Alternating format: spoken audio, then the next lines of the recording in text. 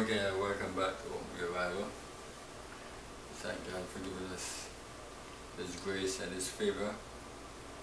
One said if it was not, Sam said if it had not been for the Lord on our side, then, where would we be? We're gonna start out with our Children's Treat. We're gonna sing Heavenly Sunshine. Heavenly sunshine, heavenly sunshine, light my soul with glory divine. Hallelujah, I rejoice in His praises. Jesus is mine. Are your neighbor, are your neighbor, I'm glad to see you here again. Are your neighbor, are your neighbor, I'm glad to see you here again. Heavenly sunshine, flooding my soul with glory divine. Hallelujah, I rejoice in His praises. Jesus is mine. In His praises, Jesus is mine.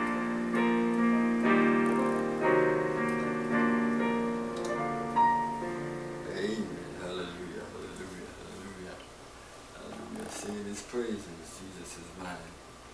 Yeah, we thank God that we can do something for the children. Oh my God, what a world which we live. Let's sing a song. Let's sing Yes, Jesus Loved Me. Let's sing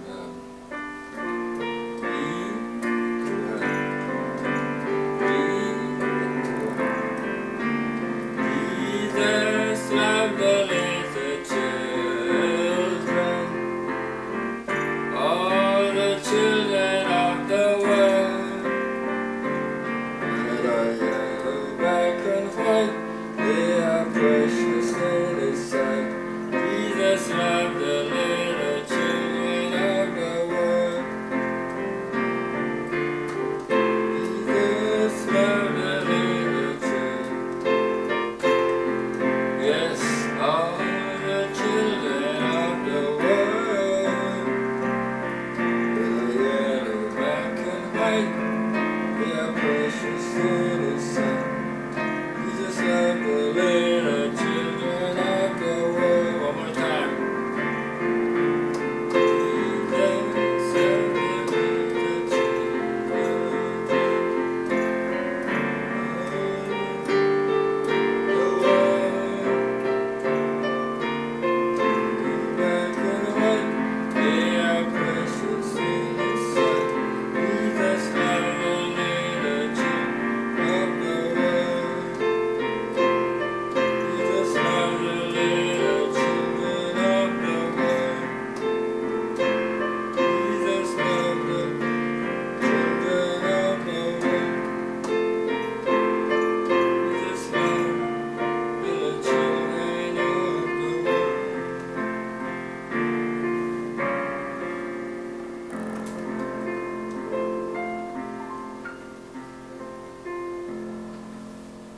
Oh my God, bless the Lord. Yeah. My God. Okay. See, I've got peace sacrifice.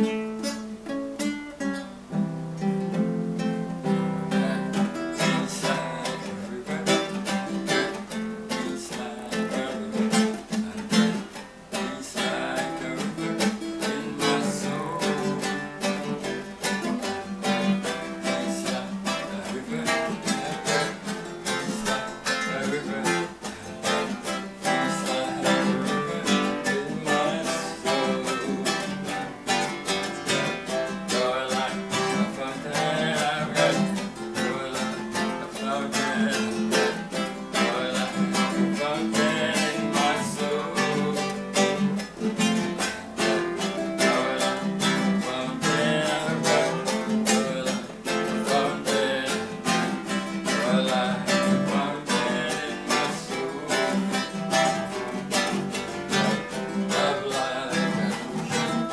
I've got love like an ocean.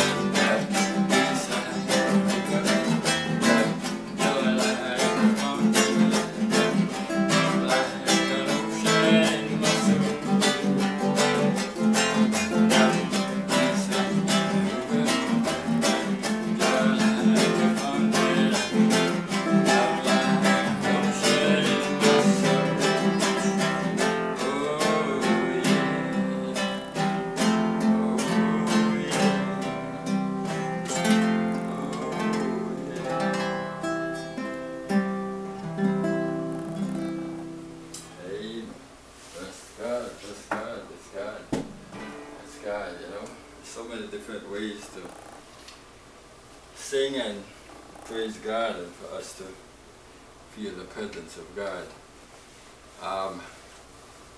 Yeah, so thank you for joining me back here, and open up your Bible, and the children, I'm going to tell you a story.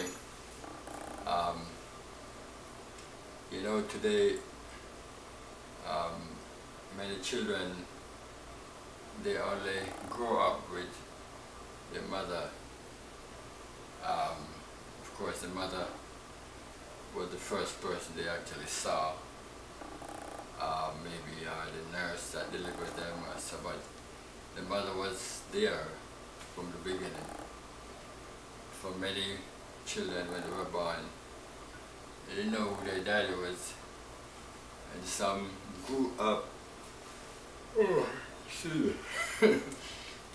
Yawning like a baby now, right? Not supposed to do that, right? Anyway, they grew up not even knowing who their daddy is, you know, still searching to find their daddy. And I've had people like that in my life who I've been to them like a daddy, because they don't have a daddy in their life. So I have other children apart from my own. Yeah, anyway, why I'm telling this story is that in this story, right, you hear about mothers who brought their children to Jesus, but in this story it was a father who brought his child to Jesus. But it was a very terrible situation. You know, when you have children, when your children are sick and you're a parent, it's more a burden to you than even when you are sick. Because, you know, for example, you know, if I'm sick, like, say my stomach hurts me, my head hurts me, I've been alive for many years, I know why I could maybe take up and drink it or eat it or something and I would feel better. But when it comes to your child, especially when they're that little, like before they start going to school, it's very bad. They can't even explain what's going on with them. And in this case, this child was sick. The Bible said he used to do some things which were outright crazy. Right? I'm trying to find the story here in Matthew chapter 17. And Jesus was on the mountain of transfiguration, where he's transfigured with his disciples, with 3 of his disciples, and his other disciples were down the mountainside fighting with the devil. And the scripture says that when Jesus came down from the mountain, right, the scripture said, okay, and the disciples, and when they were come to the multitude, there came unto him a certain man, kneeling down to him and saying, Lord have mercy. My God, isn't that a time we use every day? The Lord have mercy when something's happened. Sometimes you don't even know what to do. You say, Lord have mercy. You say, Lord have mercy on me and my son, for he's a lunatic. That means he's gone crazy, right? He's gone mad. I've never seen anything like this in my life. And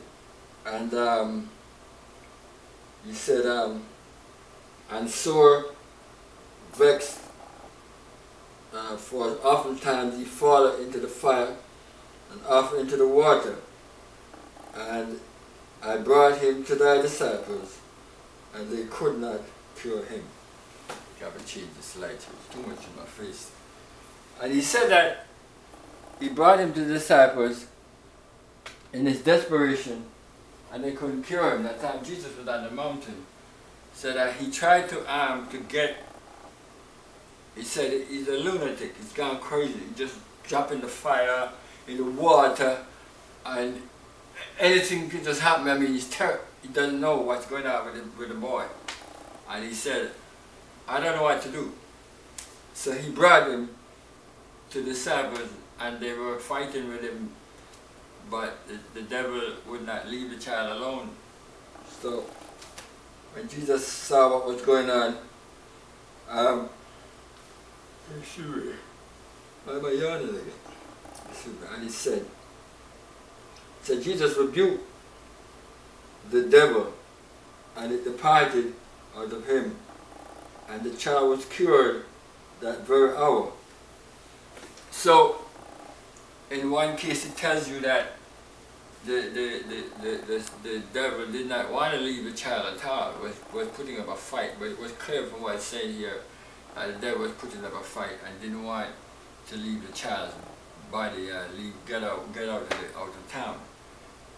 But when Jesus came, and the Lord of heaven and earth, when he came, the devils were terrified.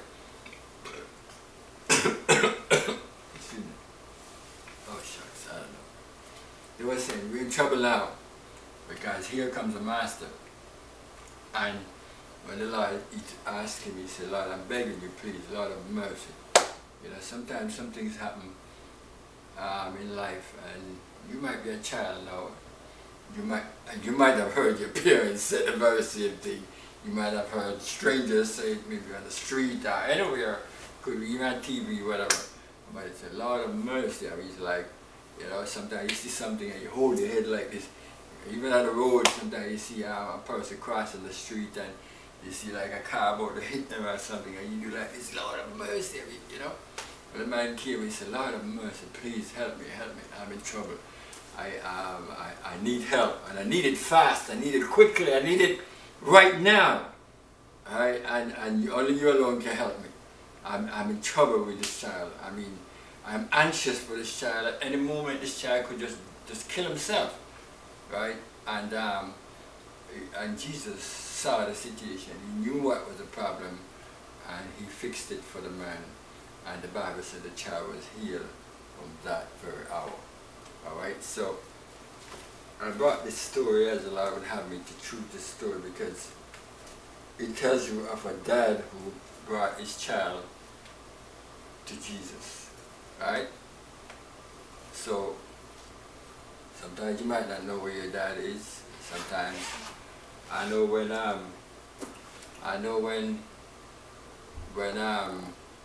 for many daddies, they don't even know what's going on with their children.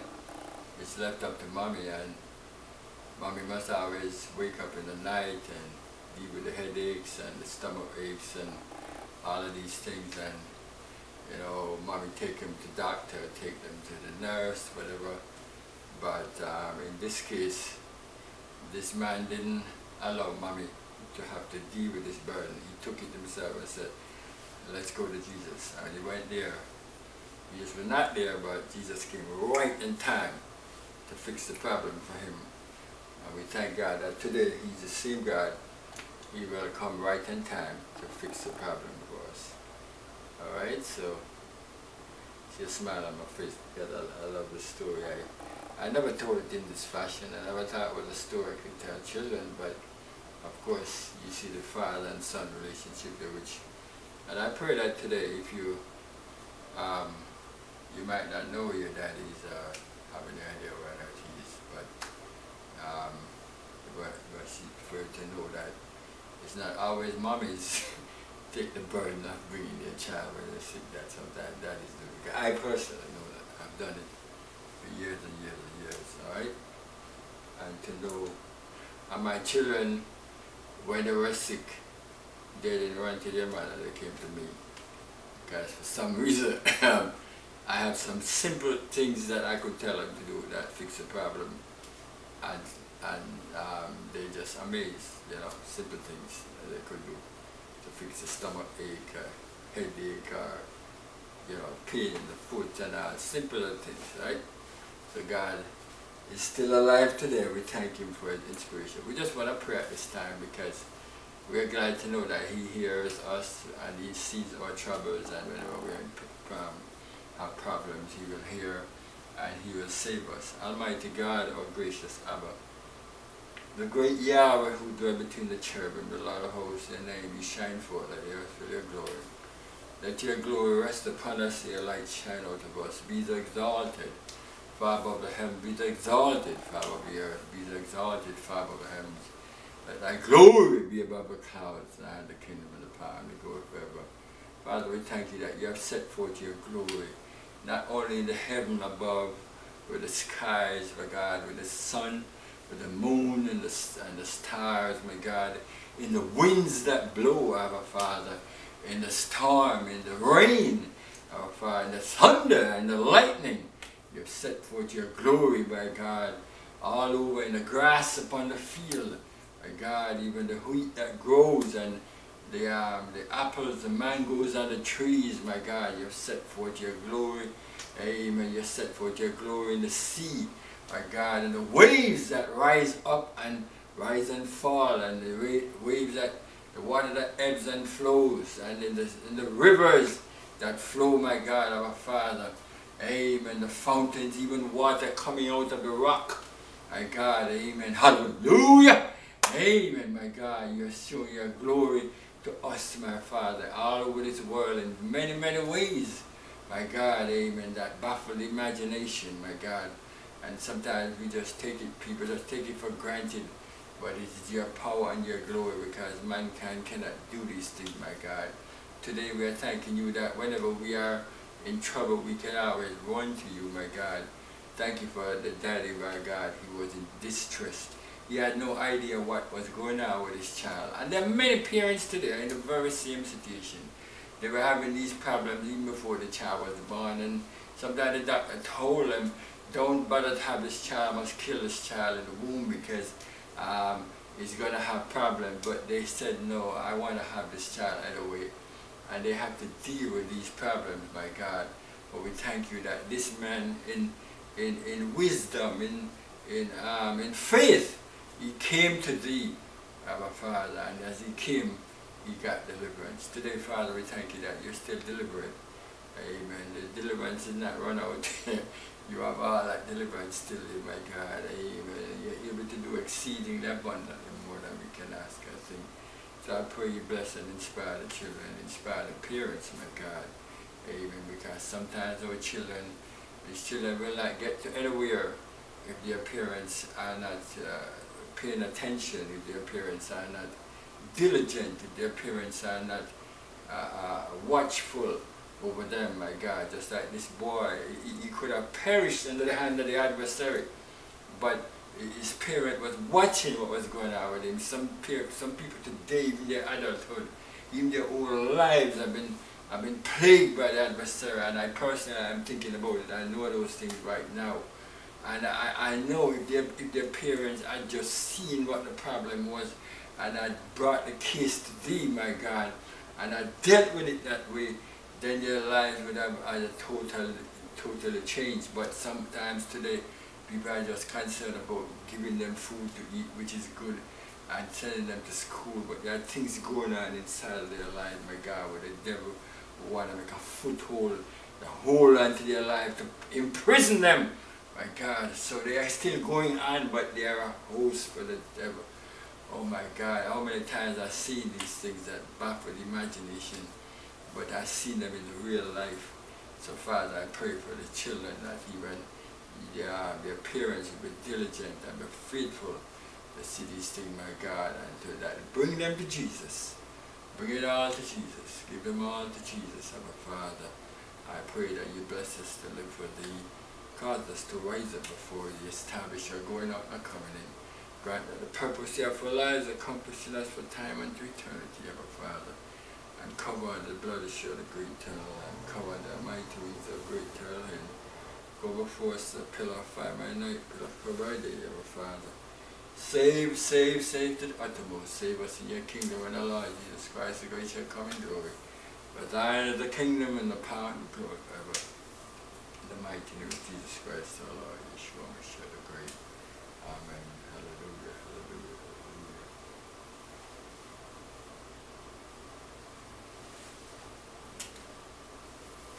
Okay, so let's sing another chorus here before we finish. Clap your hands. Clap your hands. All ye people, clap your voice.